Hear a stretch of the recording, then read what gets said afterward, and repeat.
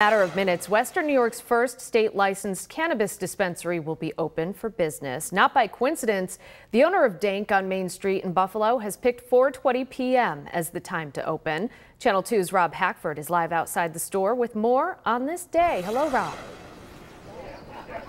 Yeah, hi Kelly. It's been 2 years since recreational marijuana was legalized in New York State. It's been 6 months since the first state licensed store opened up. And owner Aaron Van Camp, it's been 3 months for him waiting to get this store behind me, Dank 716, open since he was licensed. It's a big day. We've got a small crowd gathering around us with that grand opening expected at 4:20 p.m. today. Van Camp was one of the first in our region to get a license back in April. And it's taken until then to find this space at 501 Main Street in Buffalo, get it ready and stocked with merchandise that is all tested and certified by the state. Van Camp is a card or conditional license holder who, because of a previous marijuana conviction, got early access to licensing. You may recall Western New York had to wait a little longer than most regions because of a now settled lawsuit with the state.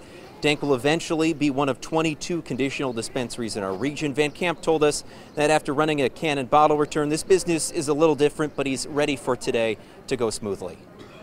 Going to be relieved when the day's over. We've been through a lot of stress. It's been like a lot of stress getting here and just trying to get everything together and hoping it goes smoothly today. It's a work in progress. We just hope everything goes well.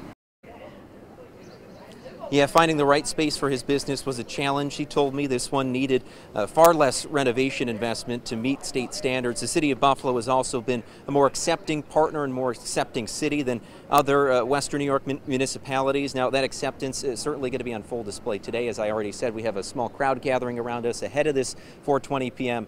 Grand opening. That's not a coincidence. The owner, Aaron Van Camp, picked 4:20 for today's opening of Dank 716. But finally, Western New York will have its first state licensed retail dispensary for recreational cannabis. Kelly? All right, Rob. Thank you.